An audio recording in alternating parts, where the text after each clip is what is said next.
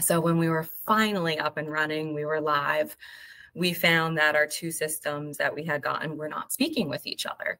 And that is vital to, our sales team who uses our CRM program to see, what orders were put in the night before and what orders shipped. They wanted to follow up with their customers. And with not having that, it was a big strain on our sales team. So there's an employee here at LD Davis who had a connection at Miles, and we had, reached out to them, explained the situation.